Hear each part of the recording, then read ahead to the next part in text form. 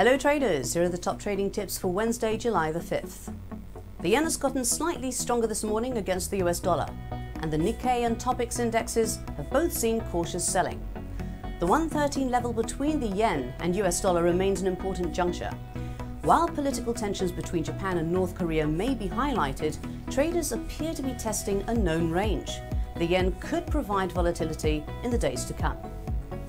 Gold has seen a bounce this morning upwards, but the precious metal remains near important support. The 12.25 US dollars an ounce ratio remains important.